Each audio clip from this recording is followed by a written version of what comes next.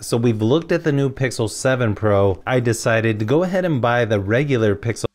There's so many good deals going on right now for the Pixel 7, plus the $100 gift card or store credit. Regular price on this is $599, but like I said, there's a lot of good trade-in deals, and you get a $100 Google store credit, or if you get it from other places, a $100 gift card. This one comes in lemongrass, snow, or obsidian. I sort of like all three colors, but in this case, I went with obsidian or black. This is the 128GB version. They've also got a 256GB version. You only get 512 on the Pro version. Okay, this actually looks really nice.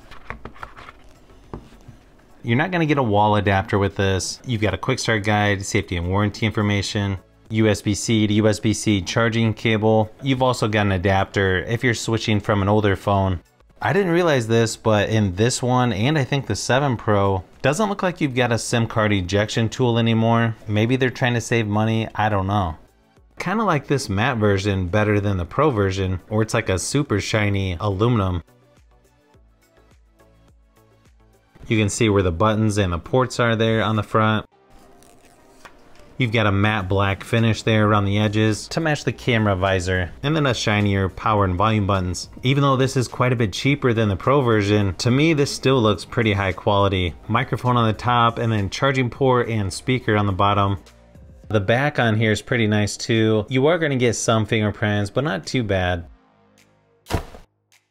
Now in the video, you're probably going to notice the screen on here doesn't really look that white. That's just my camera kind of struggles with that. In person, it's just as white as the box.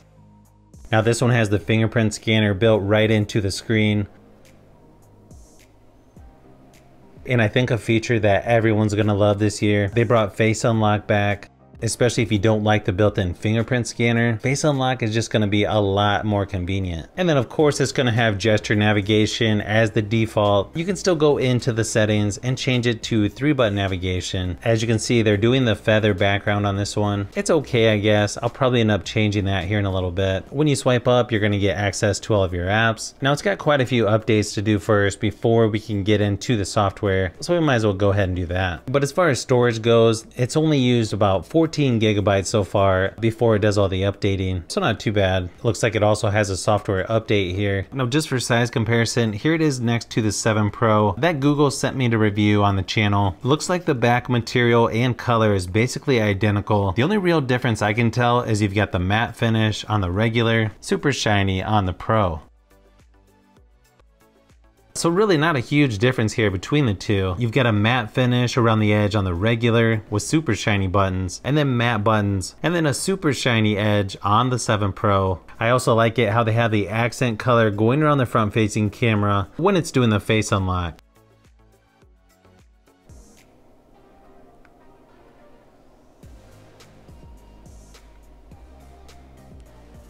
So just trying to do the fingerprint scanner there, already I can tell not much of an improvement over the 6 series, but like I said, you'll definitely like the Face Unlock, which I'll probably be using most of the time. Now if you're not familiar with Pixel devices, I actually really like the software on here for the most part. If you swipe left to the home screen, you're going to get the Google Discover or Newsfeed. I don't know about you guys, but I'm always finding interesting stuff to read or watch in there. Swipe down to get the notification shade. First thing I would do, turn on auto rotate. You have most of your basic stuff in there like internet, Bluetooth, do not disturb, flashlight, auto rotate, battery saver, airplane mode, and device control. Then you also have nightlight, screen record, and nearby share. But really there's a ton more of shortcuts that you can add. Just hit this little pencil here and you have just a ton of options in here. One I would probably move up is dark theme. Another one I would suggest moving up is extra dim. To me, that one's just helpful if you're looking at your phone at night and you don't want to be blinded. Just turn the extra dim on. It makes a huge difference. The one thing I don't like about their software, I would like to be able to clear all, sort of like on Samsung or OnePlus, instead of having to swipe all the way over and then hit clear all. And then of course just swipe up anywhere on the screen to access all the pre-installed apps. You're not going to find a phone that has much less pre-installed than you will on a Pixel phone. And the good thing is, it's most of the apps that I would probably use anyways. You can watch YouTube videos up to 2160p or 4K resolution, full HD playback resolution on apps like Netflix, and the picture quality looks really nice on here. You've also got smooth display on here, where it's going to automatically raise the refresh rate from 60 up to 90 Hz for some stuff. Keep in mind that could increase battery usage, but I'm gonna leave that on for now. Now, don't forget you also get wireless charging with this phone. Sure, it may not be the fastest way to charge, but it's actually pretty convenient if you're on a road trip and you just wanna throw your phone down in the charging area. Interesting thing about the performance on here, if you're just comparing the Geekbench tests, it's almost gonna be identical to the 7 Pro in single core score, just barely under the multi-core score. And this only has 8 GB of RAM, where the Pro version has 12. And then same thing with gaming. During my testing, I was kind of curious to see if this was going to overheat or have any glitches or anything, considering this just came out. And so far I've had pretty good luck. PUBG Mobile and Asphalt 9 play smooth on here. You're going to get HD graphics, high frame rates. Everything looks really nice on this screen. I feel like this phone has really good performance just as far as moving around the software, multitasking, that kind of stuff. And it has pretty decent gaming performance as well, especially when you consider the price. One downside to gaming with this phone, it doesn't exactly fit controllers like this because of the camera visor bump along the back. I mean, it still works, just not ideal. You've got one bottom firing speaker and one up by the earpiece. Let's go ahead and do a quick test just to see how this compares to the Pixel 7 Pro.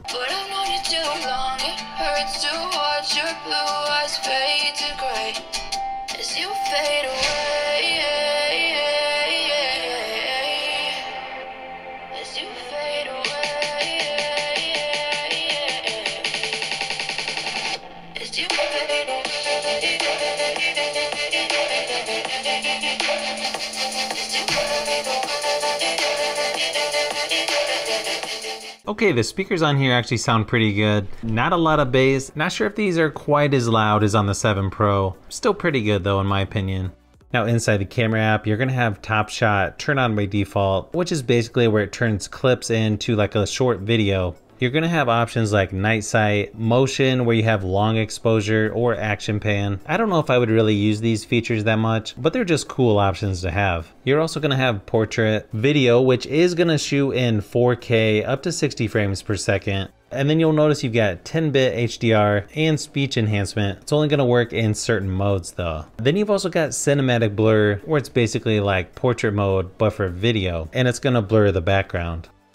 Personally, I would go into the advanced settings and turn off where it says store videos efficiently. If I don't do that, it's really hard to preview videos on my computer without dragging it into a video editing software, something like that. You also have RAW plus JPEG control. One thing I don't see on here that you get with the Pro version is going to be the auto macro mode. And then just for the regular camera settings, you've got 3 presets of 0.7, 1x, and 2x.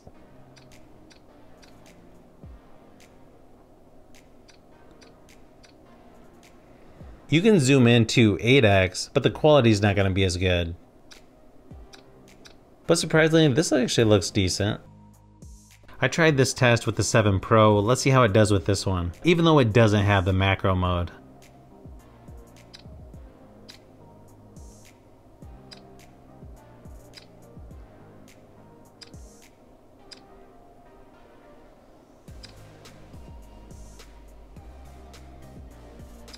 Okay, not quite as good as on the Pro version. Still pretty good. You can see all the shapes there once you zoom in. They also have shortcuts here you can get to the camera just by double tapping the power button. Let me give you a few samples of photos and video just to give you an idea of what to expect from the Pixel 7.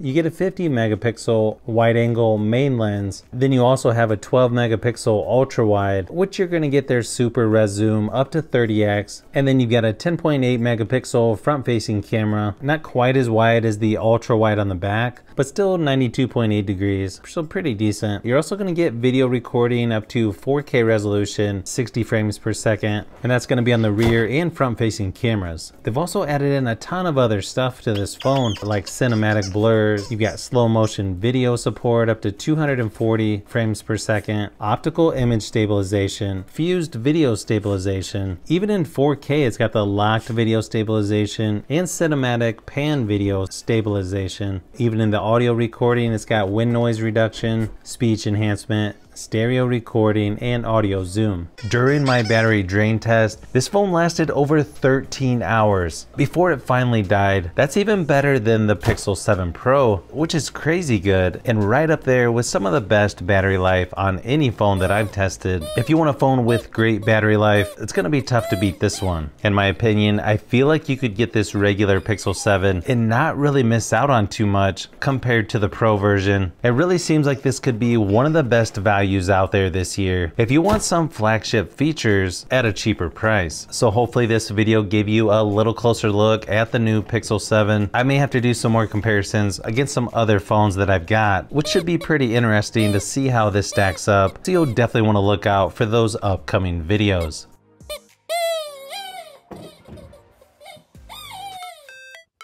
So if you've made it this far into the video, you may want to say thanks by subscribing, and don't forget to give a thumbs up if this video was helpful. This is Brian from Fishbee Productions. Thanks for watching, and I'll see you on the next one.